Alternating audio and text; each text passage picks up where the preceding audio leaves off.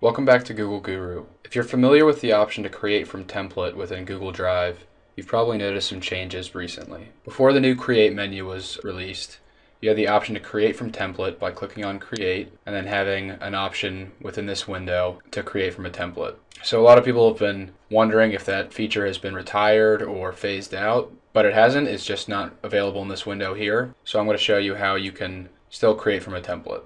Now the best way to do so is to open up the document type that you want. For example, if I want to create from a document template, I'll open up a document and then I'll click on File, New, From Template. So this takes me to My Templates, and I can also click on Public Templates as well. So this is the case obviously for the other types of docs, so I'll click Create, Spreadsheet, File, New, From Template. You can also save this URL and bookmark it, so whenever you want to create from a template, you could just come back and visit this URL. Unfortunately, it's not as easy as it used to be with the old Create menu, but the ability to create from a template is still there. It just takes a couple more clicks. So that's all I have for you today. If you have any questions, please leave us a comment in the section below the video. Thanks.